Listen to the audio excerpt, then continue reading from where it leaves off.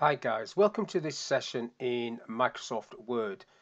In this module, I want to show you how you can use Mail Merge to send party invites to your friends and colleagues. So on the screen, I've got a blank Word document which I'm going to change and get a template party invite. So to do that, I'm going File, New, and what you get when you do File, New is a list of all these little templates. I've just recently used this one, so that's the one I'm going to use. And I basically just typed it in there, invite, and this came up along with a lot of other ones. So I'll select this one, and then I'm going to create it. Click on create, and then that sits on my screen ready to be sent along with whatever I need to bring. So let's just put something in here. I'll just put bring wine. Bring wine, and respond to John Smith. That's all I need to fill in there. Now, I need to get my database of friends and family. So up onto the Mailings tab, so this is a mail merge tutorial really. You start over here.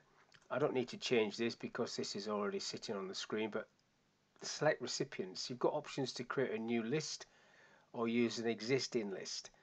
So if you create a new list, you just basically type in your friends there, and then you save this and it becomes like a database table. You can customize the columns by clicking in here, moving them up or down, renaming them. So for example, this is a UK based one, so that would be zip code in the US. Rename that. You can delete anything that you don't think you need and totally change this around if you want, but I'm going to cancel that off and cancel this off because I've already got one that I've filled in. So if I go back up here and select use existing list, previous ones are sitting here. So my data has just got two people in it.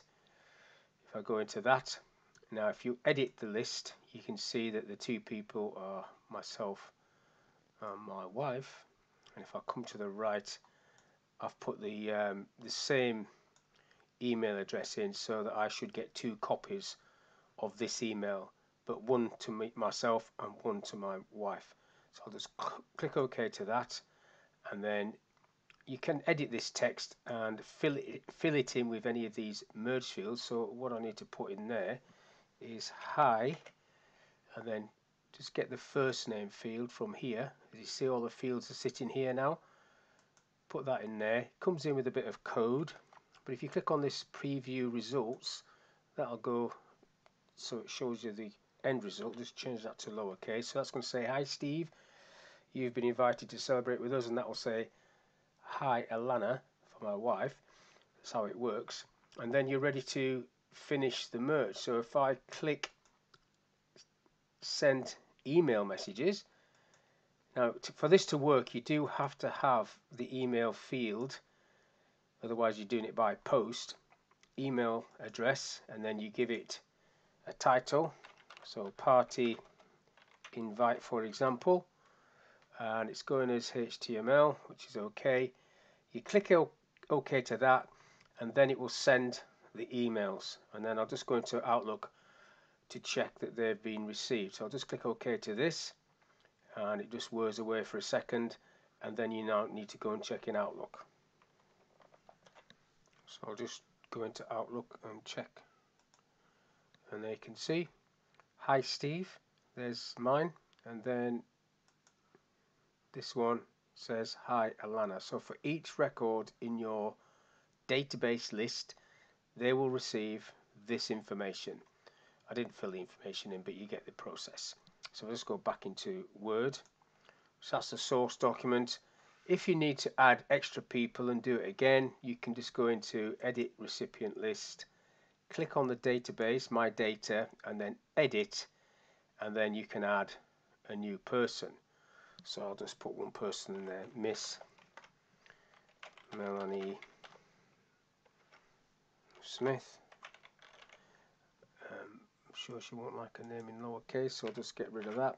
And then I'll just go and do an email I'll do the same email myself again, steve@itseasy.co.uk. Now if you add in extra people, you probably wouldn't want to send every single thing again. So what you need to do here is maybe filter it.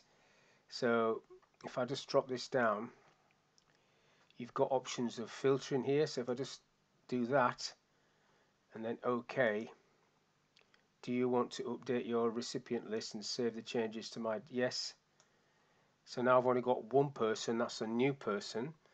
So filtering by surname is probably not a good idea, but in this case it'll work. You could filter it by company or city or whatever. Now click OK to that. So now it's just got one, and there is one record. So that's just the one record that I've just added, and then you can finish. Same thing. Everything else is exactly the same.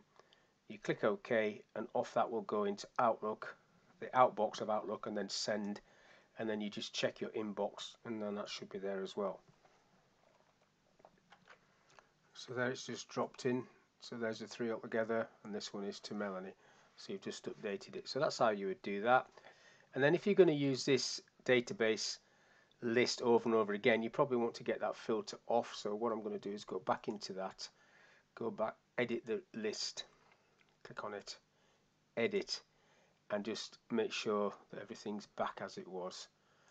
Everything's there, all three records, there's no filter on. Yes, so the filter's on here, so take that off.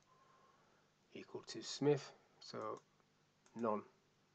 OK, back as normal. So if I did it again, everybody would get the message or the update. So if you're going to update the date, for example, the date's changed, that's what you'd have to do. So that's all I want to talk about in this little video, how to use Mailmerge to send a party invitation to your family and friends. So hopefully it's been of use. Thank you for your time, and I'll catch you in the next one.